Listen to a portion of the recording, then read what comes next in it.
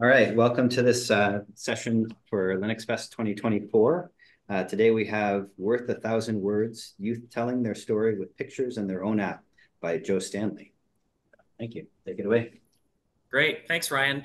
As introduced, my name is Joe Stanley. I am a lead automation engineer for a company based out of Pullman, Washington. But this weekend, it's a great privilege of mine to be able to present remotely. And I thank the organizers of Linux Fest Northwest to allow me to do that. Because I'm actually helping with a 4-H teen retreat this weekend. And we're organizing some summer camps that are all focused on STEM and getting youth inspired and excited about science, technology, engineering, and math early, so that they might be able to continue to foster those interests and grow as they become a little older. But so this weekend or during this presentation, I'll be speaking from my volunteer and leader perspective, as well as a mentor and with a little bit of my electrical engineering background. So I would be remiss if I didn't start off at least by mentioning a little bit about what 4-H is before we get into some of the technical details that I'm hoping to share with you today. So 4-H at its core is positive youth development. It's organized by the land-grant institutions or the land-grant universities in each of the 50 states. So it's organized through those universities' extension systems, right? Really trying to provide education to the core of the community in every state that the land-grant institutions serve, right? Trying to help facilitate the growth of community members in the communities where they live. And 4-H is just sort of the youth extension of that piece, right? Really trying to empower youth to become great leaders, great speakers, folks that are comfortable in all sorts of settings, doing all sorts of things. And that ranges from growing livestock and crops to fixing computer systems and building a safer, more secure web experience for everyone, right? A little bit of all of those things kind of comes into 4-H. So I'll mention really quickly, just from the perspective of the state of Idaho, we serve more than 70,000 youth annually in the 4-H programs. A great number of those youth are impacted by STEM outreach programs, right? Tinkering with rockets, computer skills, hacking skills are also something that's on the rise, right? And hacking in both senses, right? Positive impact there. Again, really trying to instill some of those best practices, those good behaviors, and give youth an experience and a chance to really adapt those skills. So I'll talk a little bit just about where 4-H is and where we're going. 4-H is really focused in trying to find an interest the young person may have and really kind of enhancing that interest and developing that into a passion, connecting them with community, right? The 4-H pledge says for my community or my club, my community, my country, and my world, really trying to give a sense and instill that sense of community impact and service in so many ways. You can see here on this graph, right, we're impacting youth in many other ways than what might be considered traditional programming in the worlds of animal vet science or maybe growing crops, right? We have everything from clothing, textile, and designs, creative arts, health and wellness, natural science, self-determined projects where the youth create their own curriculum, and of course, tech, engineering, and computer science. So in that area alone, we've got a number of different project opportunities. You can see here, we've got a number of electricity projects. In fact, I was just burning resistors and blowing up capacitors just this week with youth to try and get them excited about, oh, if I learn these algebra skills, I can apply that and make it make sense and do something cool with that. But also working on some of the computer science pieces. So as I begin to transition now, I'll mention one of our premier state events, which is offered for teens. The State Teen Association has a convention each year held on the University of Idaho campus in Moscow, Idaho. Now, that university campus is the seat of 4-H in the state, and of course, University of Idaho being the land-grant institution, that's where most of this programming is offered from. Now, this conference is really focused on what happens after high school, right? Is that trade school? Is that certificates? Is that getting directly into the workforce? Or is that going to college or university to, further advance your skills in some specific field? This conference is built to engage youth. And a big part of that, and I think something that we can all recognize, especially after COVID, is the social impacts, right? The ramifications of connecting peers and actually building those interpersonal skills, and the ability to talk with others and communicate and share ideas and have a good time at the same time, right? A big part of this conference is really focused on that social engagement aspect. Great number of youth in Idaho are from very rural communities, places that maybe their school isn't very large. I graduated with a graduating class size of 8 in my community. That's 8 students, and one of them didn't make it. So it's a really big part having this conference and allowing youth from all over the state to come together in one place and meet and mingle and work with each other. And one of the ways that we engage with them, of course, is something like a photo contest, right? And that piece really is to sort of help foster growth in many different ways, right? We have this technology, let's use it, right? Kids are already taking pictures of one another, having selfie contests, doing that thing. Let's formalize that. Let's help them build a positive impact, a positive way of doing that and interacting with each other, right? Let's do a little bit of team building with this, right? And this is a great opportunity to sort of build some teams, get some collaboration, start to work on those ways to express ideas, share thoughts, right? And maybe build a little bit of healthy competition at the same time. The state of Idaho is broken up into 4 different and unique districts: the northern, southern, eastern, and central districts.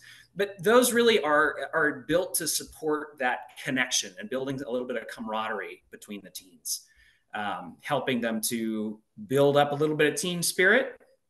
And again, kind of hearkening back to that, having some healthy competition, right? It can be very, very valuable for those youth to get some chance, get some excitement built around some of these programs. And the photo contest can help facilitate that.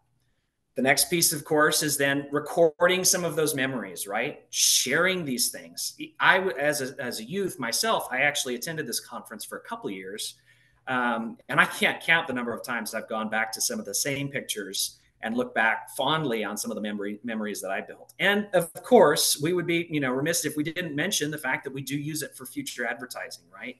We want these programs to grow, to impact more Idaho students and have a really positive impact across the state. And, one of the greatest ways of doing that is sharing the experiences that youth had, all of the positive and wonderful times that they had, and perhaps even learning from some of the negative times, right? We want to understand how to make the best better, which of course is the 4-H motto.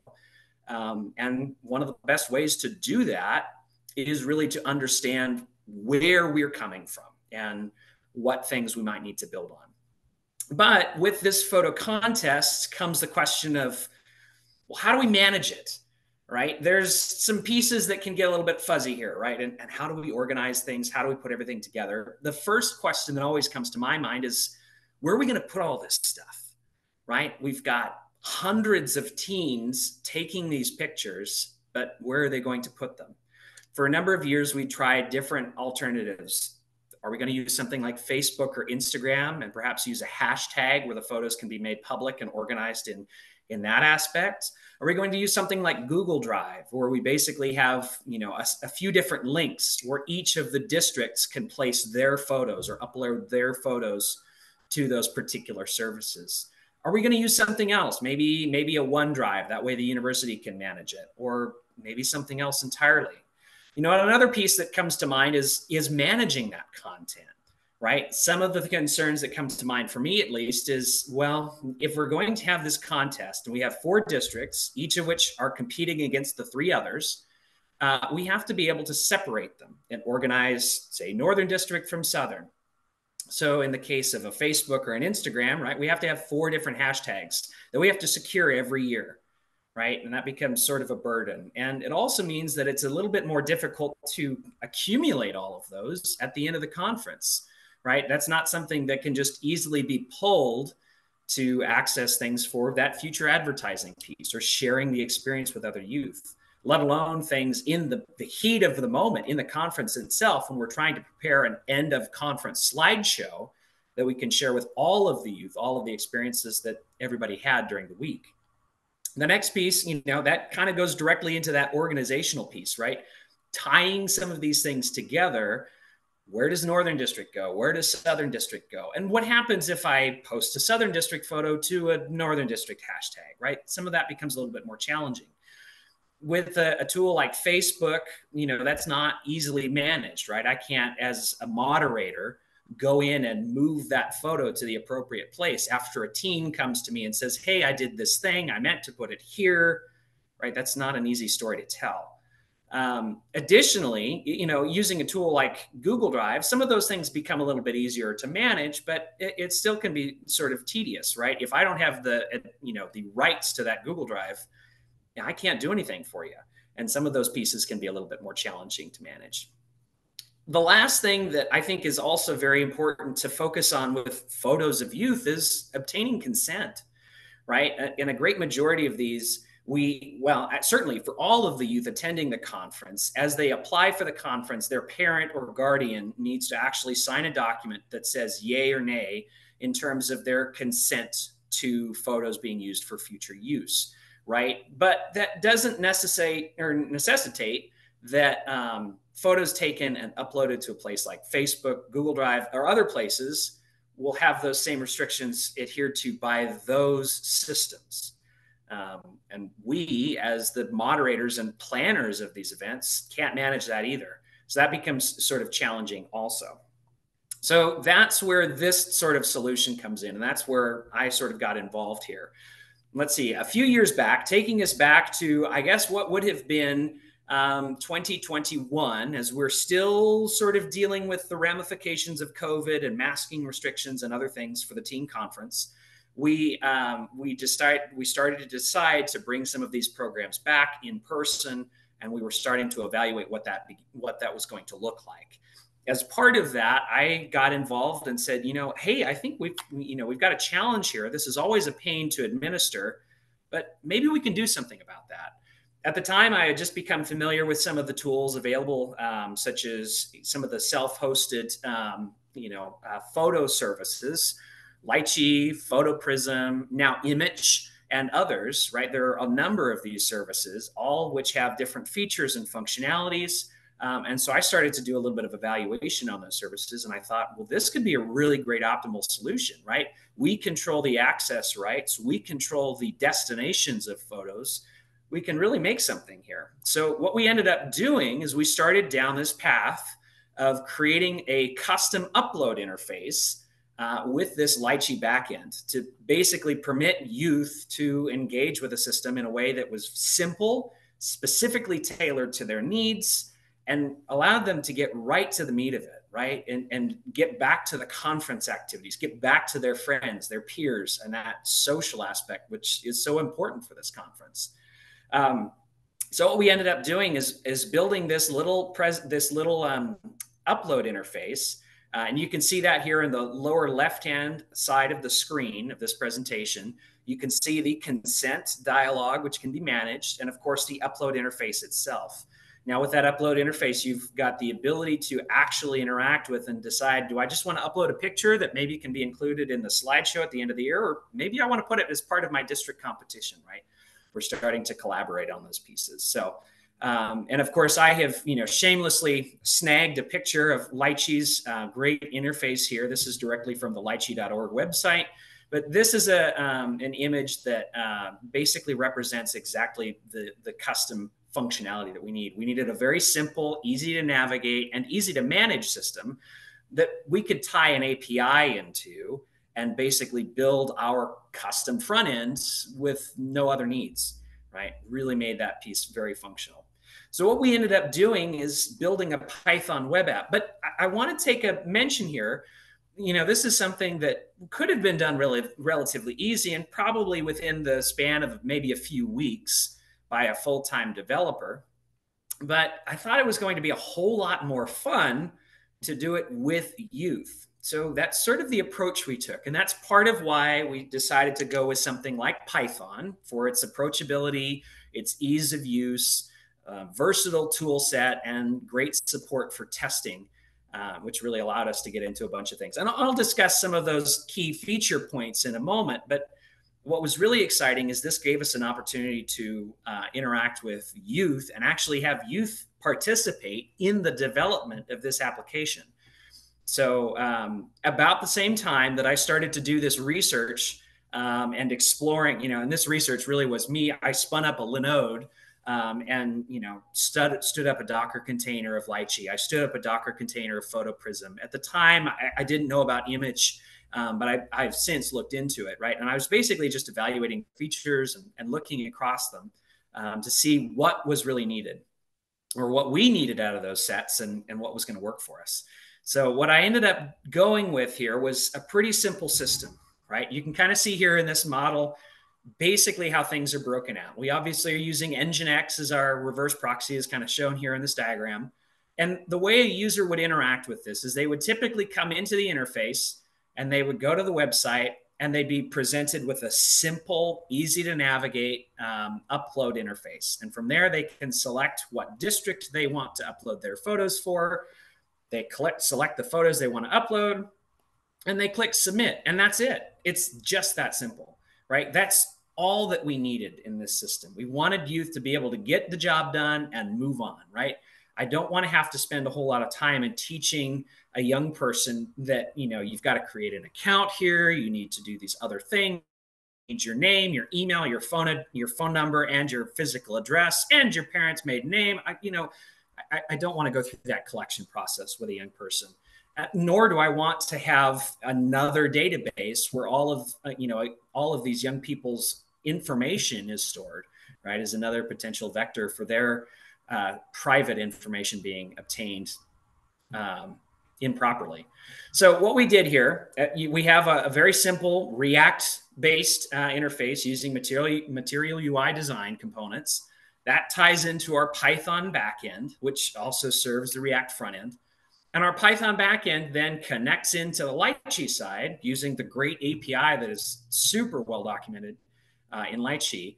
And we're able to tie directly into that and dump all of the photos in. From there, then we're also able to allow folks to interact with and view that full database and all of the photos there directly through the Lychee interface. Again, a very simple interface that just about anybody can come into and begin to navigate.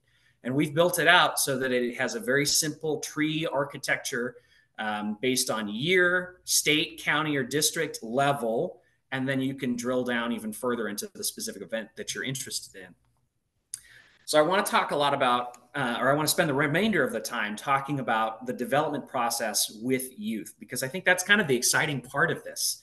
So like I began the presentation with, 4-H is positive youth development. We're trying to find an interest that a young person has and help them foster that into a true passion, something that they're really significantly invested in and they want to see their future go into as well. Now, whether that's, the traditional sows, cows, and plows, or something newer like technology, right? Developing computer skills, developing computer or digital literacy, maybe developing programs as I'm going to talk about today, or many other things also, right? 4-H is that development for a young person. So a part of this, when I got started with this, I reached out to a young person who had mentioned that he'd just taken a little bit of a programming course and he thought it was kind of interesting.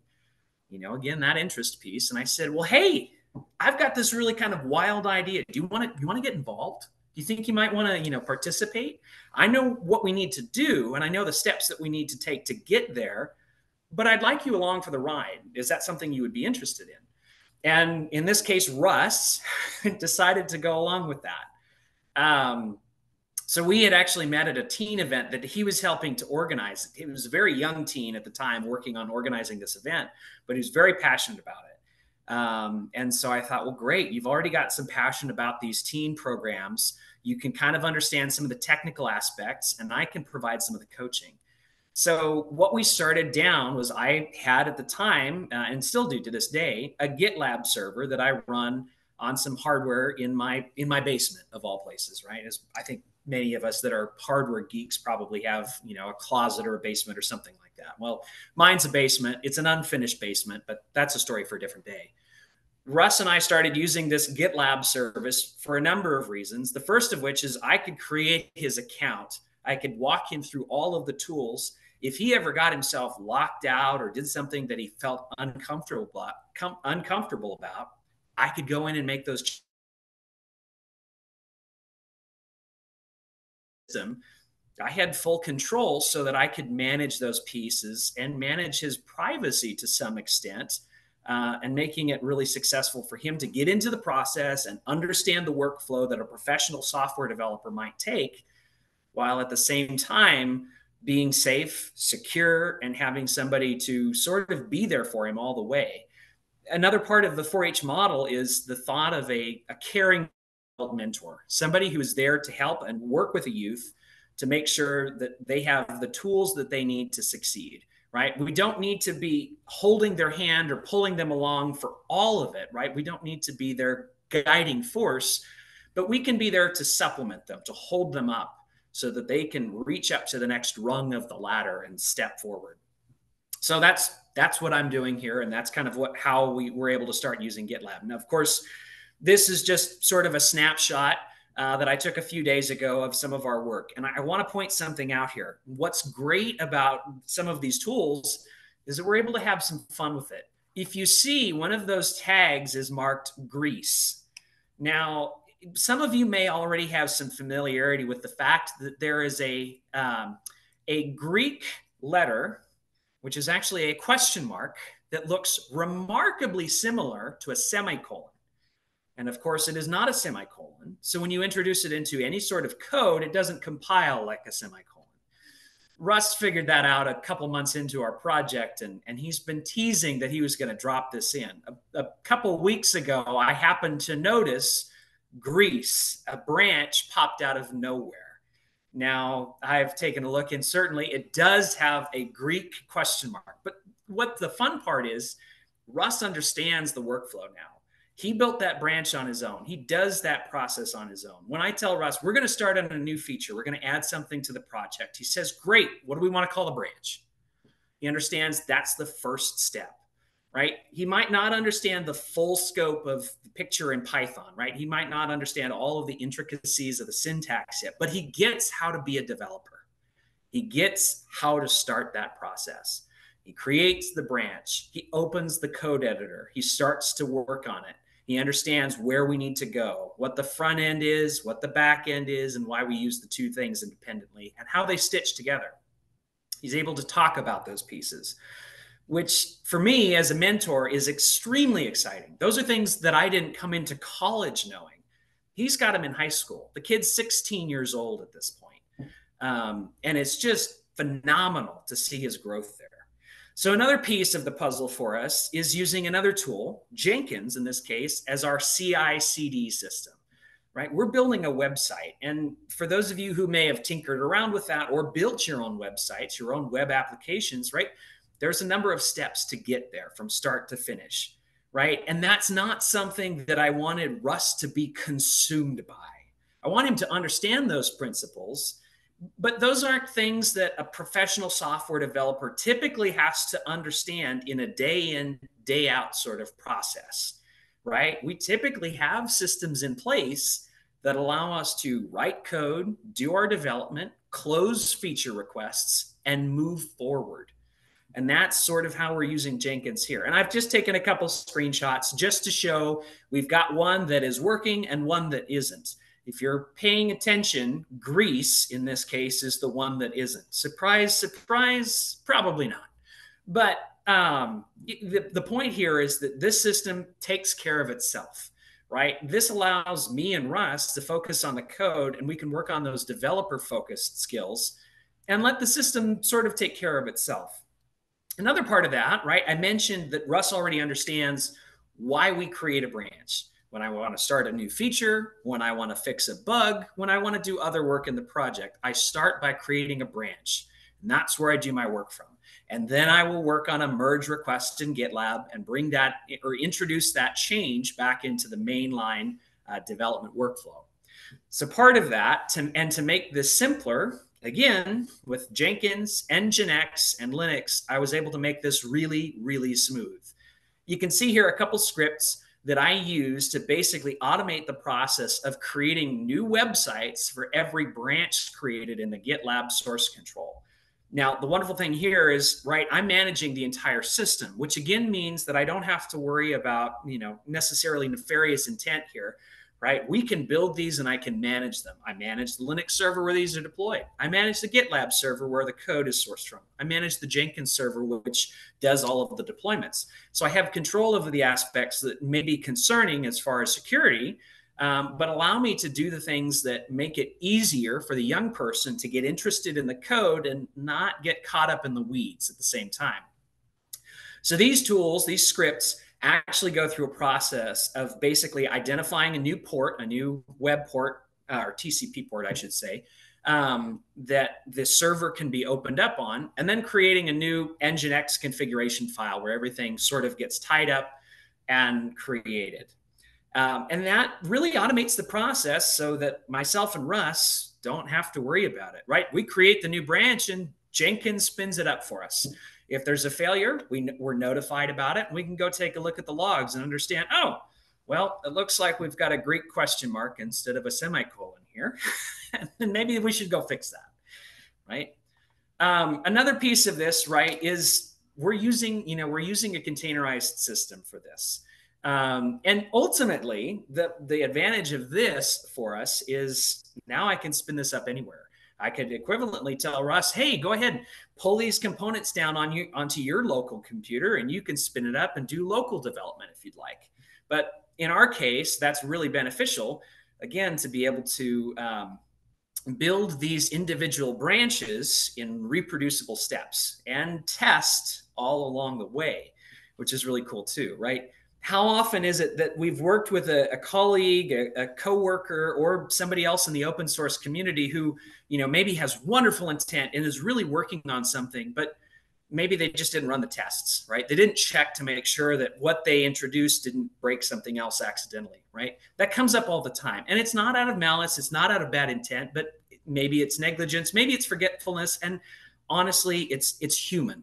Right? And that's something that I think we need to understand. And that's part of why this system exists. The system can do that work, right? That's what computers are great at. They love to crunch those numbers and just do those little things for us. And that allows Russ to focus on the skills that he's learning and maybe not worry about, did I remember to run the tests? Well, again, the computer can do that for you. So with that, I'll sort of close here and just sort of wrap things up. I'll mention here the golden link here is a link to the GitLab, and of course I'm happy to provide those to anyone who's interested. But these are just sort of a summary of some of the blog posts I've written along the way, because a number of the things that I'm really excited about are helping Russ understand how to do a little bit of visual development. Right? We use Microsoft Word of all things to create some of the 404 and 401 pages that the web application has, right? And Russ had a great time with that, right? He was able to get some of his creative side out and really dive into something silly and fun and be able to share that and make it really fun for the web application. Along with that, right, I've been able to talk a little bit more or in more depth and detail on how that automatic or automagic test site development and deployment works. It's really nothing fancy, but I'm really excited about it because it's worked very well for us. And it's really allowed us to get into some time and let Russ, again, a young person, be able to experience this and continue to drive that interest towards passion. We've talked a number of times now. He's actually engaging in some community service this year, working on a 4-H project where he's actually going to begin teaching and sharing some of the skills that he's learned with others in his community for digital literacy, for computer science, and for other purposes also, which is very exciting to see. And I expect Russ will be going to college at some point in his future to obtain a computer science degree. His interest is still in baseball. That's his big thing. And so I hope to see at some point him be able to take those computer science and perhaps data science skills and bring those over to the realm of baseball. But with that, I think that concludes my presentation. I'm very excited to talk to anyone who has questions about working with youth and getting this, this opportunity in front of them to connect. And I'll talk if anyone has questions also about the 4-H aspect of this. So please let me know if there are any questions. All right, opening it up. And if any of the audio doesn't come through, we have a mobile mic as well, so let us know. You mentioned that the GitLab is on the server in your basement. Yeah. Where is the photos all living? I don't think you mentioned that, or I missed it. I didn't. I should have. I thank you for that question. The photos are actually running on a Linode server right now. Well, Linode by Akamai server. And I think right now I'm on a $20 a month rig. If I remember correctly, it might be a $10 a month rig. But that's worked really well for us. I don't need a whole lot in terms of horsepower, right? It's a pretty minimal application. In fact, let me go ahead. If you'll bear with me, I will open. I'll open the web app here. And so what we've done, we've added dark mode. And if you talk to Russ, he'll tell you that was terribly hard, but it actually was a whole lot of fun. And we've built it out now, so we support all sorts of different levels of events for folks. So if we take, for example, state events, since I talked about the State Teen Association Convention, now here we have those individual events, right? And I can actually drive into one of these, and you can see immediately I'm prompted, you sure you want to upload these? And I can agree. Should I disagree, then I can go to the University of Idaho website just as a redirect. But if I agree, I can get right into it and now, participate in that. So this is running on a Linode server. That's a long way to say.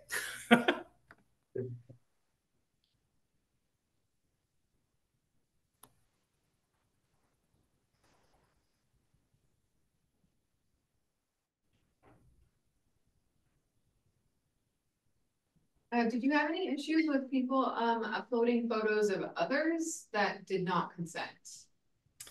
We do, and that's still a challenge that we're trying to figure out. One of the things that I'm interested in is working in some machine learning systems that can be managed in a way that the data is owned in some way by the individuals who permit that.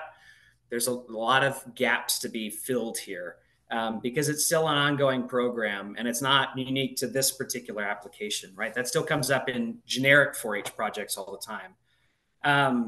But to answer your question, that does come up. And one of the next pieces that we're looking at is basically putting the actual public photos. So if I drill in here, I can actually come over to explore this album. Now, STAC, State Teen Association Convention, has not happened yet this year.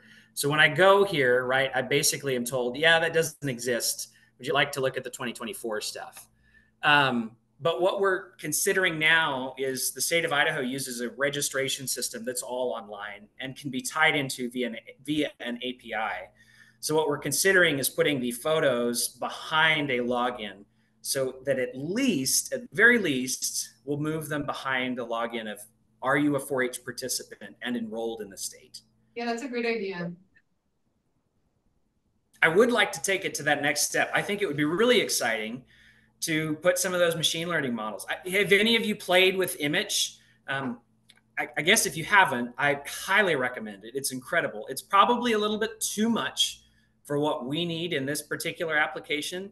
But what I'm really excited about is the machine learning that is present in Image that, its facial recognition is marvelous and it's all running local on that box, which is just phenomenal.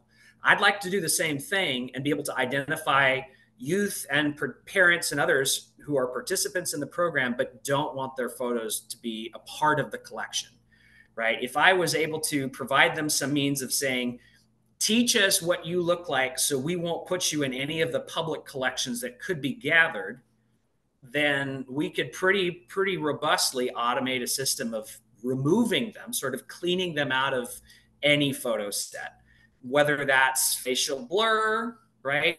Sort of a simple technique, or just simply removing those images. We could have some pretty cool systems. So I would love to explore that. Fortunately, it's a little bit above my head, but maybe I'll find a youth who has some better ideas than I do. They're a lot smarter than me, that's for sure. Now, basically, you do have logins at the level where somebody can log in and then upload their photos for the contest, and parents can upload to approve the students' participation? Yeah, it's a good question. So yes and yes, but also no. There is a system we call Z Suite, which is provided by a company called Z Soft. That's our registration and enrollment system.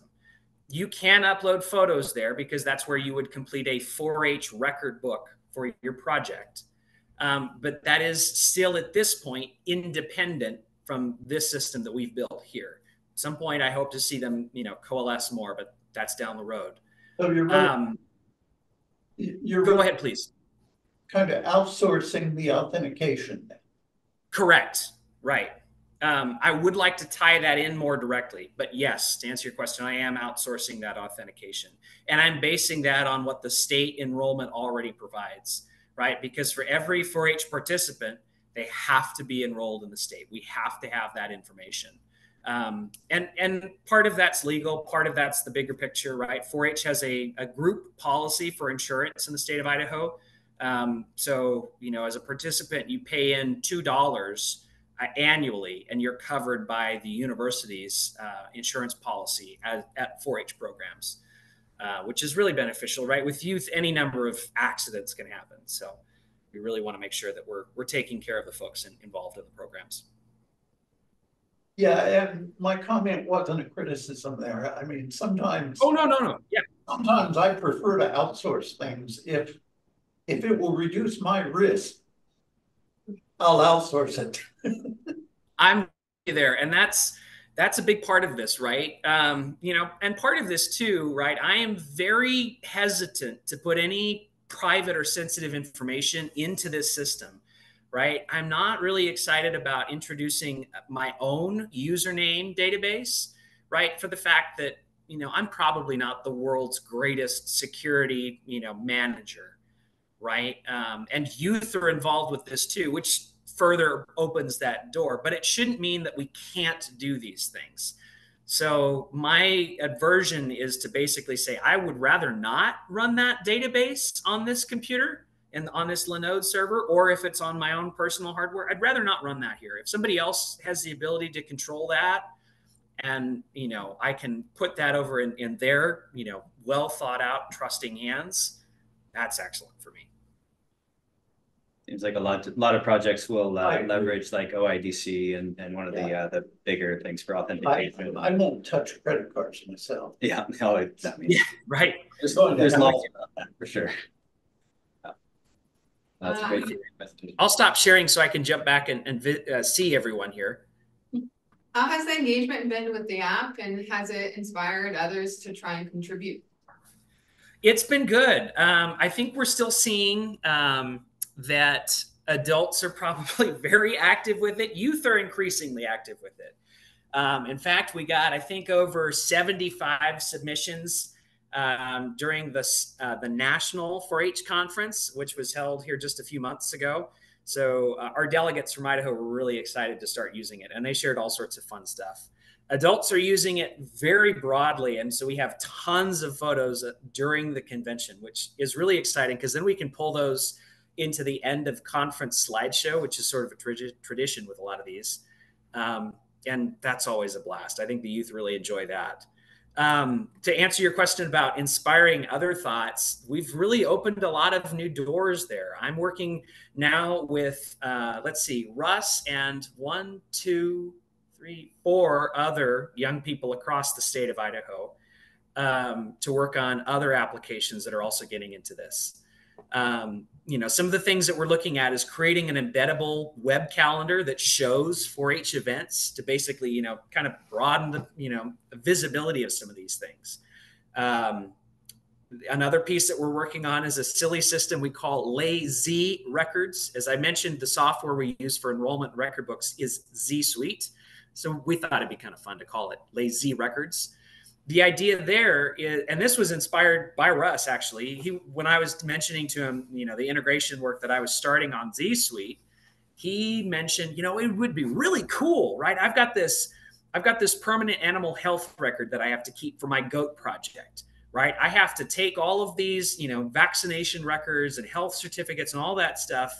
And every year I create a new record book. I've got to manually copy and paste that data from last year's record book to this year's record book.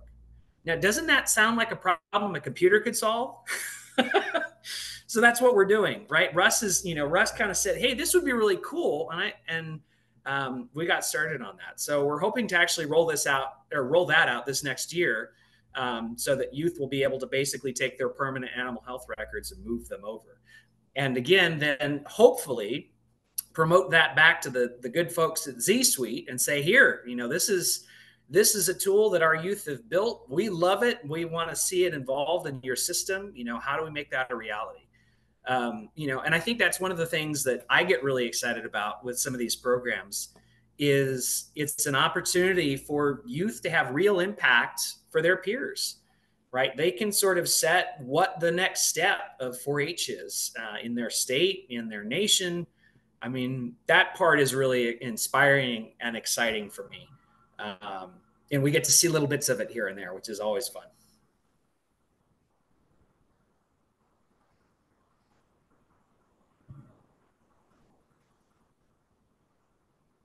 And I think, thank you so much for your presentation. Thank you very much.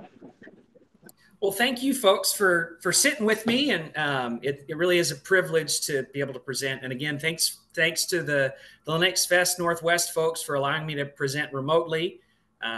Like I mentioned, I'm in North Idaho right now, actually helping with a teen event. I've got my 4-H shirt on. We're working on getting some camp counselors trained up to get the next generation of 4-H members really excited about going to STEM camp this year. So after this, I'll be heading over to lunch and seeing what other shenanigans have sort of ensued. But thanks again to everyone for coming and joining. Good luck. Yeah. Okay. We'll stop the recording here.